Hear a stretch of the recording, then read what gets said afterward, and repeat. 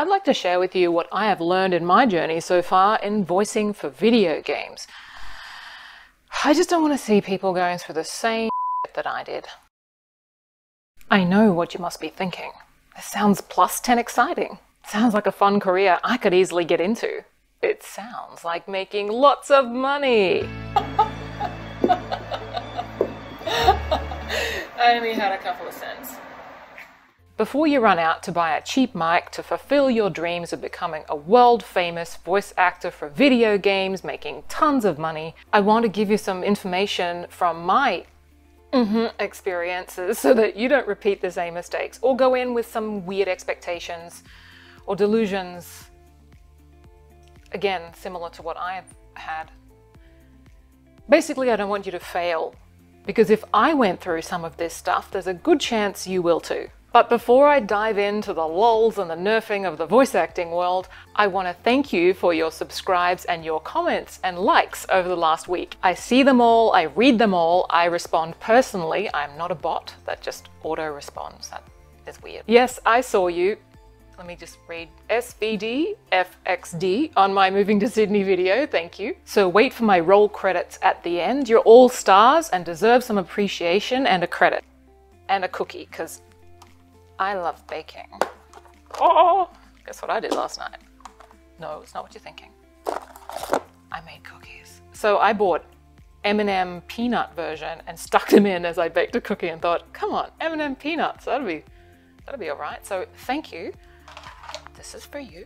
Look, I'm just gonna grab that. Oh God, I'm gonna have to clean that up later. Here you go. Here you go.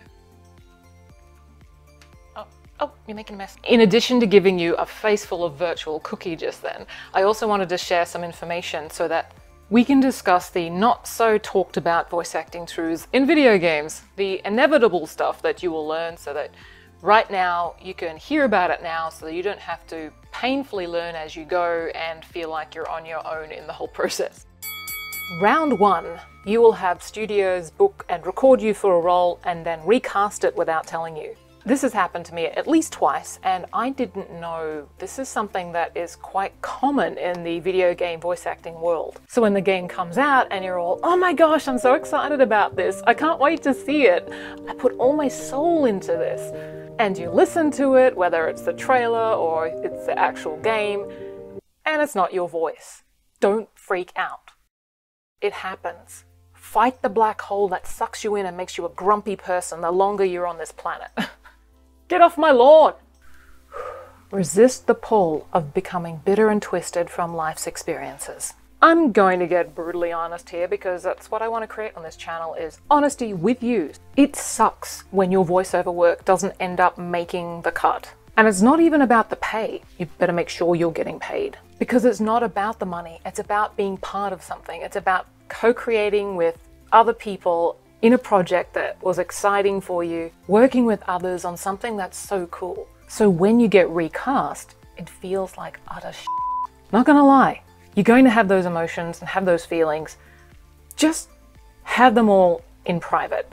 Don't go on social media. Do not contact the studio when you're still in that emotional state. Tip. But as this channel is about positive momentum and moving forward, we're not going to hang on the bow for too long. What I've learned and what I'm still learning is that it's nothing to do with you as an actor. It's not because you sucked. It's not because you should have become a doctor like your parents told you to, loser.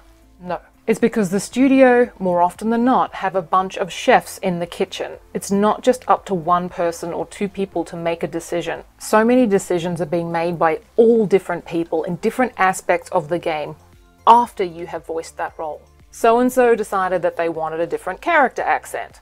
Nobody told me that this is not uncommon in the video game industry. It wasn't until I spoke with, fortunately, I love to learn from people who are doing much better than me. Better, you know. They're further on in the voice acting for video games industry than I am because I spoke to an award-winning actor who told me he faced and experienced a similar circumstance. And I thought, gosh, if an A-lister voice actor is experiencing this kind of stuff, and I have, why doesn't anybody talk about it? I guess, you know, there's that risk of you coming off as being, you know, a bitter and twisted actor who didn't get their voice in the role. And nobody wants to be that person. But So I think that's probably why this kind of stuff isn't talked about. But I want to create that space here so that you know what you're going to possibly be experiencing. And one of the biggest reasons I've found for this, just the sheer lack of communication with voice actors or the decisions to recast and you're not told about it, is sheerly due to the time constraints that game studios are under. Once you've been around long enough to see outside the box of just what your role is as a voice actor, you learn about what other people are doing in the video game industry to create a game. I've got hair in my mouth. So there are so many other moving parts in the studio well before a voice actor comes on board.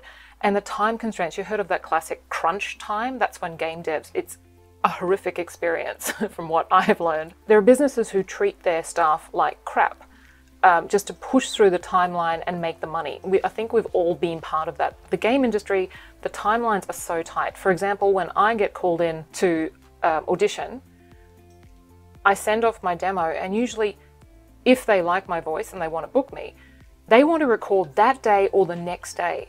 It's that fast. So you don't have to learn a script in voice acting, but you have to be familiar with it. But often scripts are still being tweaked on the fly as you're in the studio. Sometimes the character or the script hasn't been fully developed. So you're co-creating with the studio, which is lots of fun.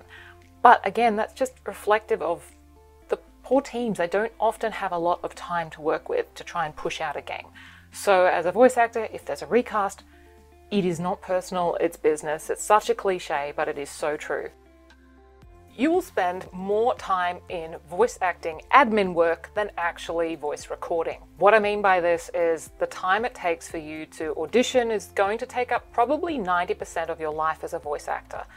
So it's a very small percentage of the time in your life where you will be in the studio recording for a paid video game voice role. And now with a lot of work being recorded remotely, you're going to be live directed remotely from a studio in other countries around the world, you'll be required to be recording your own audio, monitoring your levels, exporting the files, making sure that the file that is exported is with the standards, the deliverables that the studio has requested.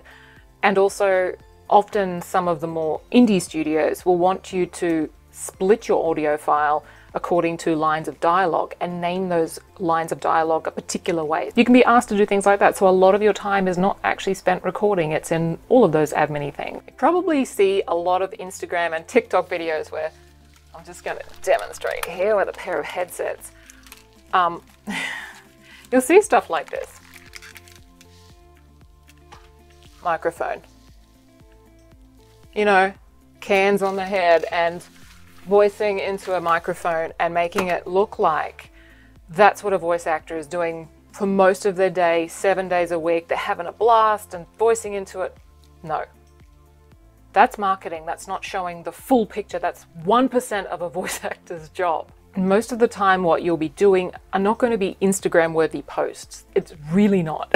So don't feel alone if you're all by yourself thinking, I am losing at life. My life doesn't look like that person's Instagram feed or TikTok video.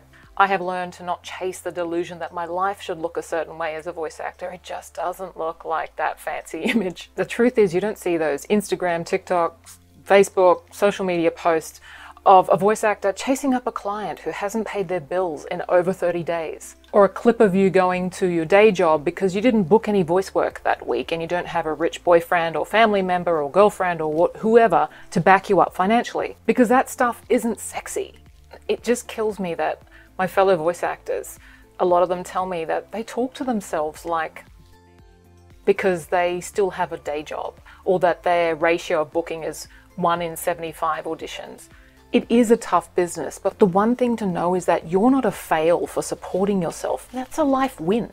Hard truths don't sell dreams, but they do save you time, money, and mental health. That's the other thing with video game voice acting, is it's stuff or starve, it's flood or drought. You'll get booked for these roles that pay good money, but you have to budget it out because you could go for 2 months without booking anything in video games. This is also why a lot of voice actors diversify their voice acting. It's not just, I don't voice purely video games. I also do e-learning and government videos and stuff like that because it helps stabilize your voice acting career.